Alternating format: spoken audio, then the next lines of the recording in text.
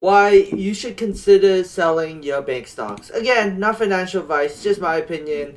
I don't know if this will happen, and it may not even happen this way, but personally, I would be scared to be investing in bank stocks right now. People would say, "Oh, banks are untouchable," but what happens? Just what happens if what is happening right now is what is happening? What happened in 2008 when the stock market crashed?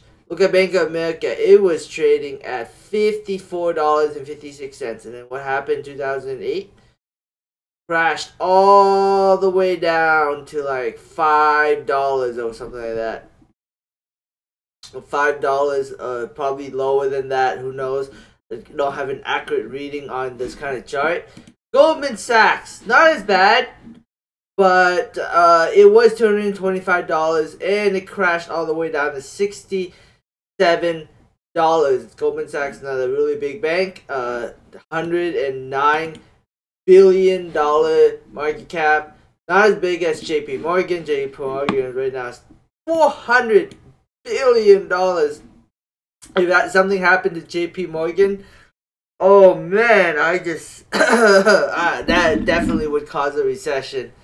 Definitely would cause a recession. I don't know. They are I think JP Morgan is the biggest bank in the market right now, but 2008, the stock was trading at $50 ish, and I don't know how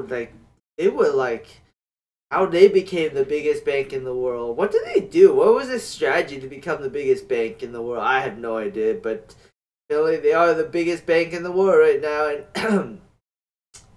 the stock did crash though. It was $43, and it crashed all the way to $27. We could, potentially see, it go back to $40, $50 in the near future. So that could be a huge buying opportunity. Depending on what news comes out, if JP Morgan, I think JP Morgan could crash really hard. So could not potentially. It may not happen. Nothing may happen. This may be a nothing burger, but personally, I'm really scared. Wells Fargo. That it did kind of crash in 2020. And what is 2020? Yeah, 2020 JP Morgan kind of crashed too, right? It was like sitting at like $137.